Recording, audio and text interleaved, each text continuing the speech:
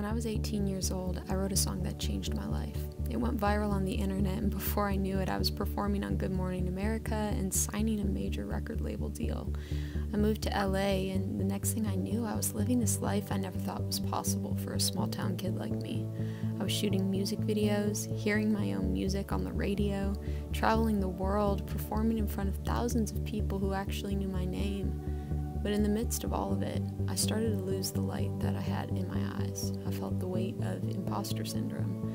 I didn't deserve these opportunities. I didn't belong here. I wasn't made for this. I was still just that goofy kid from the Midwest who had absolutely no idea what she was doing. Thankfully, I met someone who saw more, my husband, Brock. He believed in me more than I believed in myself and helped me find that spark I had lost. We wrote a song together about all of this called Small Town Stars, and it comes out February 18th. I can't wait to share it with you.